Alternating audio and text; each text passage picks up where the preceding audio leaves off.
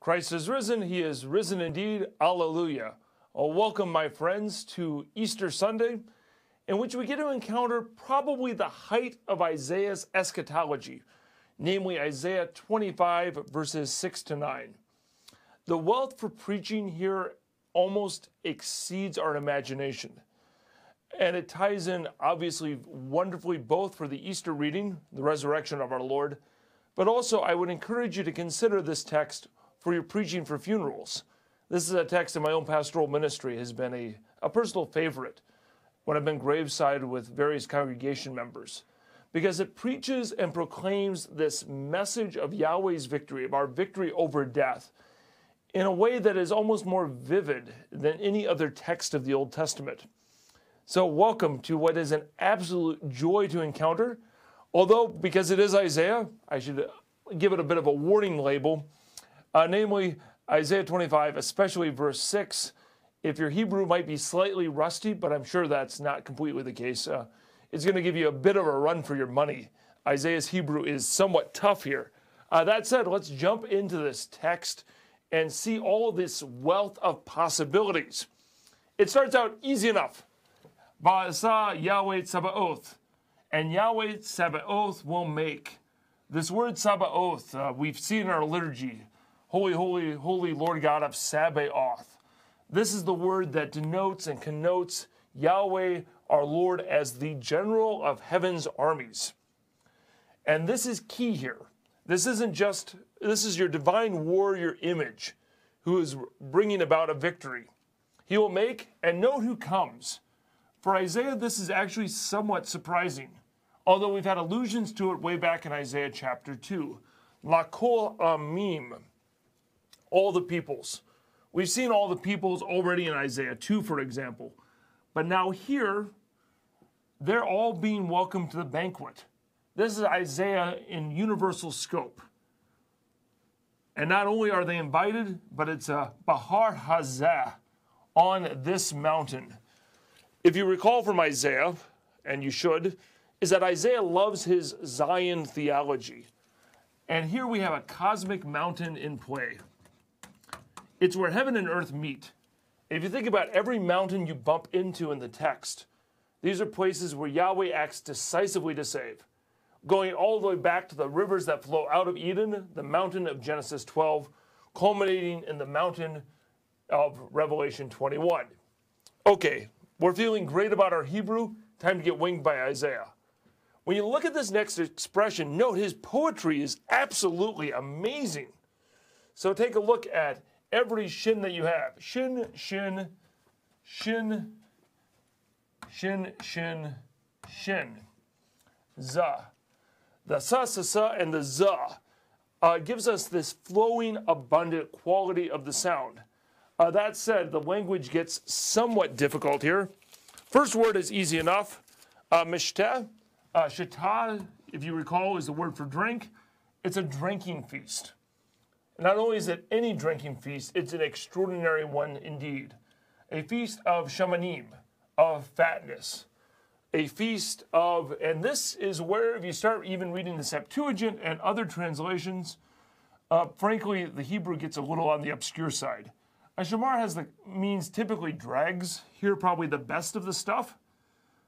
And then not only is it just, so it's a feast of the dregs well refined, and a feast of, and here full of marrow, of dregs well purified, is typically how this expression is rendered.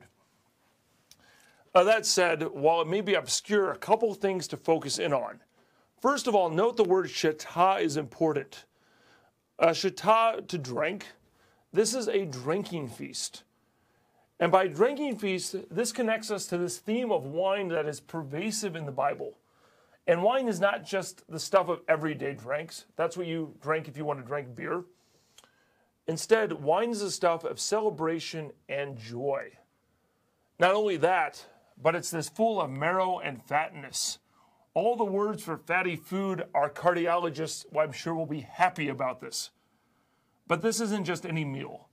For a group of people whose diet would have consisted mostly of grains and lentils, and while I love the lentils I make, they aren't quite as good as a steak, even I will admit to that, is that This is crazy abundance.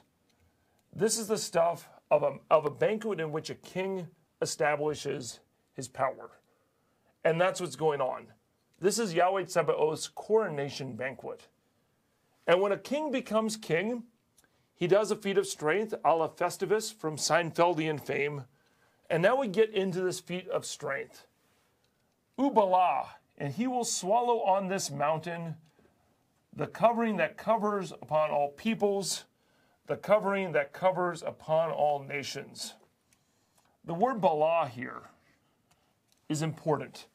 This isn't just any word. Balah actually, and what's probably going on here, is that Isaiah is actually referencing a myth that the people would have known. And it's appropriate since it, after all, is the time of spring that we celebrate Easter. The people had a myth in which good old Maveth, Mot, the Canaanite god of the dead, every year would get swallowed up, or would swallow Baal, the Canaanite storm deity. Every year Baal would get swallowed. And every year he would get spit up by death, hence their explanation for spring. The swallower is now Yahweh. And what he removes is this halot. Halot here has a connotation of a funeral pall. It's the shroud that covers. And it's a covering that covers all people. And now we get to the climax in the next verse. Balah ha-maveth la nezak, and he will swallow death forever. The Old Testament doesn't give us many highlights of the resurrection of the dead. Isaiah 25, Isaiah 26 being two of the big ones, frankly, is that we have this great image of what it means for Yahweh to be king, for our God to be king. What does it mean to proclaim Jesus as Lord? It means that he destroys death forever. And he wipes away all tears, and the Lord Yahweh will wipe away all tears from upon all faces, and the reproach of his people he will remove. This word reproach, harpah, not typically a word that many of us, especially coming, from most of us as Westerners, necessarily care about. It's one thing to be ashamed. Harpah, the sense of shame for this culture, is actually a fate worse than death. It's this idea of being completely ostracized from one's community. And what Yahweh is doing is removing this and restoring people into a relationship. And then note the punctuation point. Ki Yahweh deber, because Yahweh has spoken. Welcome to a victory banquet in which Yahweh proclaims his victory over death. He establishes his reign by restoring people to relationship and annihilating death. And then we have the only response that reflects a tension that actually exists through much of Isaiah. Varma hayom hahu.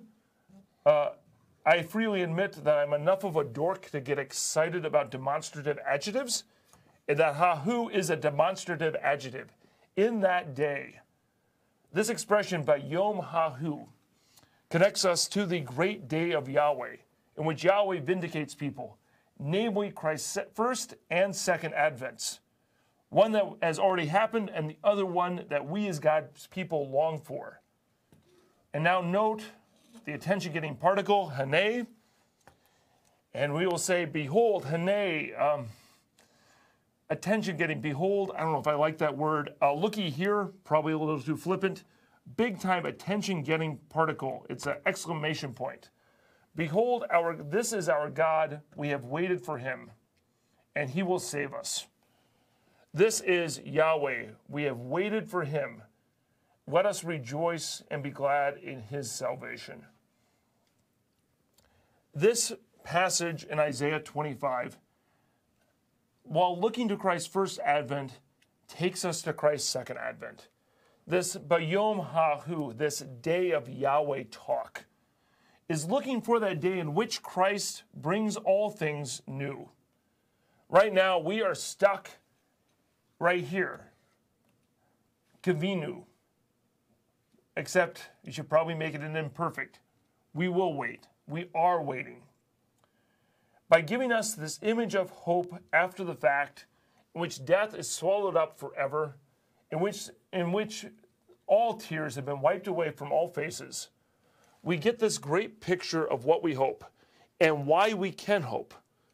By fast forwarding to the end, we're able to live our lives in the in-between times, in this time between Christ's first and second advents. As you preach this text, there are so many possibilities. And this is a text, frankly, I've preached on Easter Sunday before and absolutely loved it. Because note how you can tie this into Christ's resurrection. Christ's resurrection, that Paul even quotes this passage in 1 Corinthians. By referencing Christ's resurrection, we're able to see what it looks like even more. This day that we long for, this feast in which we're in fellowship with God and fellowship with one another. That's the essence of the eating of the best food. And the drinking of wine, that essence of celebration, joy, and peace. And then rejoicing in the victory that's won. Yahweh is King. Our Lord is King. The kingdom of God has come.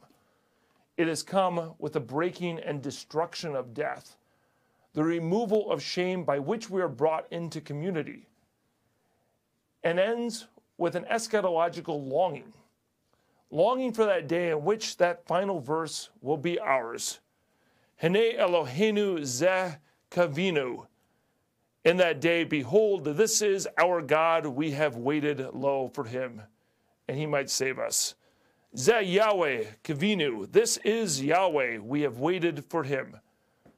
Nagilah, let us rejoice and rejoice in his salvation. This text preaches gloriously.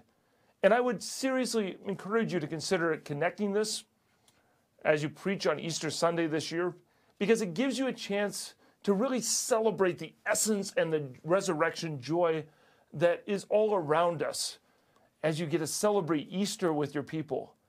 But also keep this text in mind when you're doing funerals as well, because nowhere in the Old Testament do we get quite a wonderful image of hope, of defeat of death, and also that longing that we have until that day in which all tears will be wiped away from all faces.